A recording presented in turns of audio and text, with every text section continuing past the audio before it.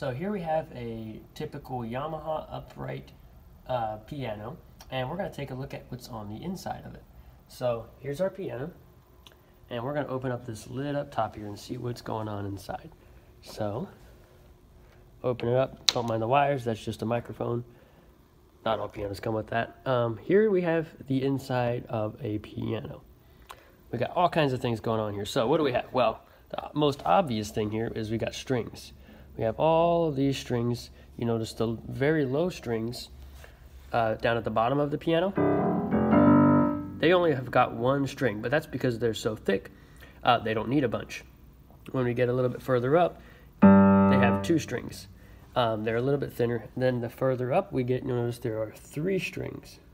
See? 1, 2, 3. And then from there on all the way up to the very top, they each have 3 strings. So we got our strings. Then these little guys right here are called hammers.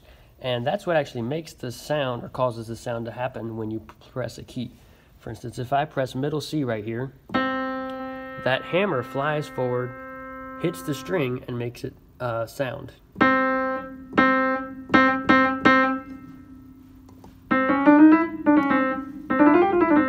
Okay, so we have that. Now we have another thing as well. These guys right down here with the little red stripe on them, those are called dampers. When I press a key, the hammer comes forward, hits the string, and it moves the damper away from the string. This allows the string to keep vibrating and making noise for however long we hold the key down. I'm holding the key. As soon as I release the key, that damper is going to go back and hit the string and cause it to stop making noise. Just like that. Alright, now we got other stuff going on too. What is this? Alright, it's a big long strip of felt, but what in the world is it for? Well, on some pianos, what it does is when you press the middle pedal, down here, you just press the middle pedal, and it puts that felt in between the hammer and the strings, and it gives it a real quiet sound.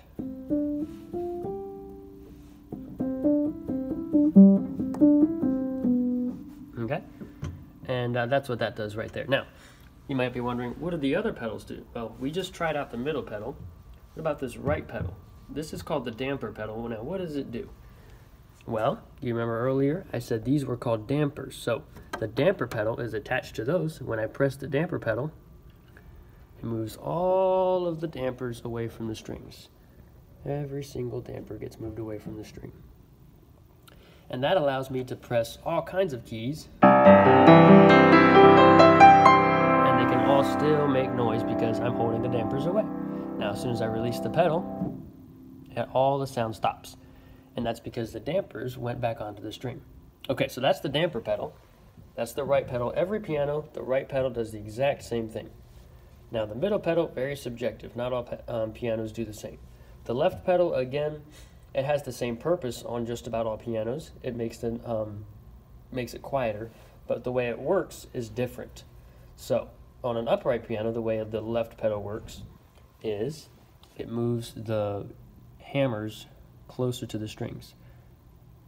This takes away some of the force or the space that the hammers have to swing forward and hit the strings, and so they don't hit it quite as loud.